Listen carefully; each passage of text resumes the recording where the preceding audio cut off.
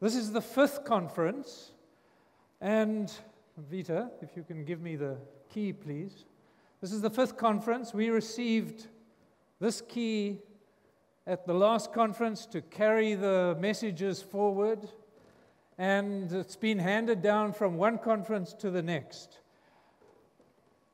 We're hoping that somebody's going to pick up the key at the end of this conference or indicate interest to run the 6th conference. But Vita, who's organized this fantastic thing, has even transformed the way the key is done. So you'll get a really fantastic key if you offer to do the next conference. So what is different this time? So first of all, the location. This is the first time the conference is done in Asia. It's been done in Europe, North America, Africa was the last time, Europe again, and now Asia for the first time.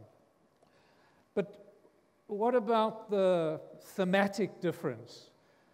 What we want to stress in this one is urgency and transformation and action. So CCAFS has been going as a program for 10 years, and you start reflecting on what you've achieved and what you haven't achieved. And we can point to things we think are fantastic. Millions of farmers doing things differently as a result of climate advisories.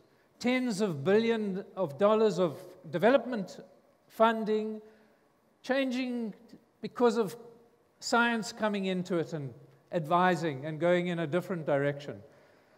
But we think it's just the tip of the iceberg.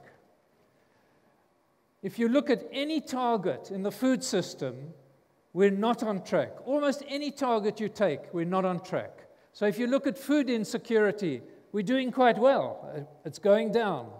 But if we are serious about the SDGs, it has to go down like this. So we're not on target for that. And how is climate change going to change that? It's going to be even more difficult to get food insecurity down. On the mitigation target, we're hoping for a 1.5 degree world. We're going to overshoot 1.5 degrees. 2 degrees, it's highly likely we're going to overshoot 2 degrees. We are heading at the moment for 3 to 4 degree warmer world. So we're not on target for the mitigation targets. We're at about 1 degree warmer world at the moment, and there's extreme weather events throughout the world. The Met departments have done fantastic work in terms of understanding extreme events, and the frequency and severity of extreme events is just rising. So you look at any of these targets and we're in trouble. So this is why we want to focus on urgency and transformation. We need to transform the food system, and different ways in the north and in the south, in Asia, in Africa, different ways, very context specific. But we also have to transform the way we do business as agencies and institutions. And as a very small part, we have to transform the way we do conferences. So this is a fantastic venue. There's places to sit outside. We challenge you to go outside and have conversations which change business as usual. We want to think outside the box. So I'm just going to quickly go through the 6 themes that we're going to focus on. So the first one is on the technologies. And past conferences have done lots on technologies. So I would say that while technology is crucial for the transformation agenda, there's other things that need to be put in place as well.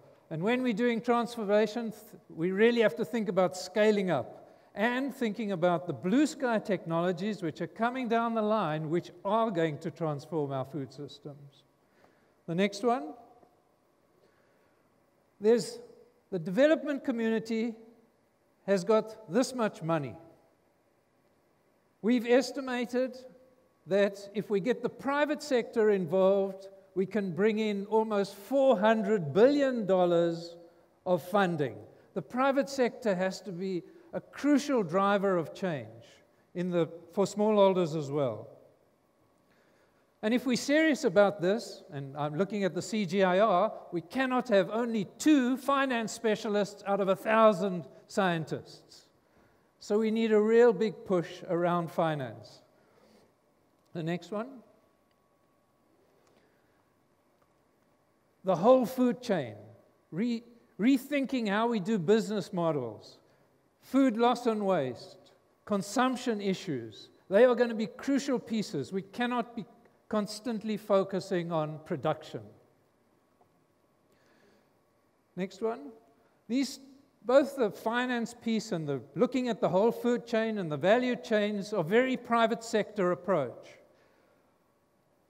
Farmers, of course, are also part of the private sector, but smallholder farmers can be disempowered by private sector. So we need to also think about how do we empower farmer organizations to demand the services they need from governments, to be able to negotiate great prices from the private sector. So there has to be a whole area of empowerment for farmer organizations, gender, youth. Also consumer organizations demanding the food that's good for healthy diets. The next theme.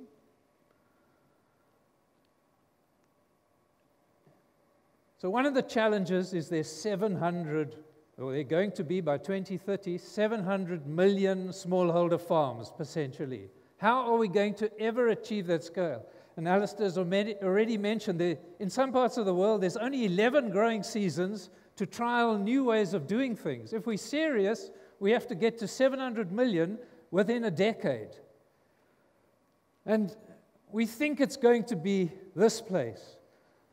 And so when we talk about policy change, what's the most important policy to focus on? Is it only in the agricultural sector, or should we also be thinking about rural services, how to get rural services functioning, how to get cell phones into the hands of almost every farmer in the world? The next one. And none of what I've said is going to work without this one. Policy and institutional change. We have to have an incentive system which makes business work, which connects farmers, smallholder farmers, to the business sector, which gets the digital services working, the extension services working. This is fundamental to it all. If this is not working in a particular country, we're doing humanitarian work. We're not doing agricultural development. Next one. And of course, all of these have to come together in a particular geography. And there's probably other ones which we will hear during the course of the week. So the 6 themes are going to be led by all different agencies this week.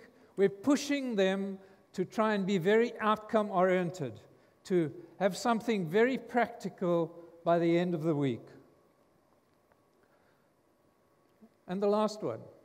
I should just say before the last one comes up, we have 2 Campbells in the audience, and we're not brothers, and we're not cousins, and we're not distant relatives. We probably have a relative back from the 15th century in Scotland, and that's about all.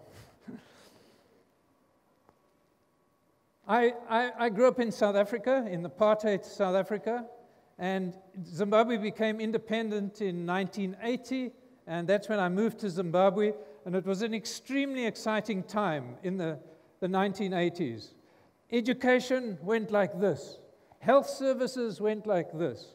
Agriculture went like this. The smallholder farmers producing maize had been linked into the markets and were producing maize 6 to 7 tons per hectare. They were providing the maize for the national security, because there was also a very large-scale sector in Zimbabwe, but the small-scale farmers were doing fantastically well.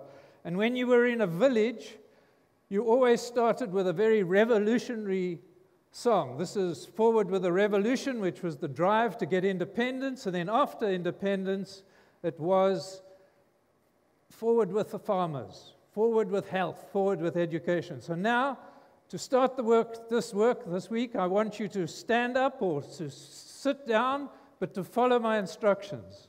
So, are we ready? Pamberi ne transformation. Pamberine Climate Advisories. Pamberine Climate Finance.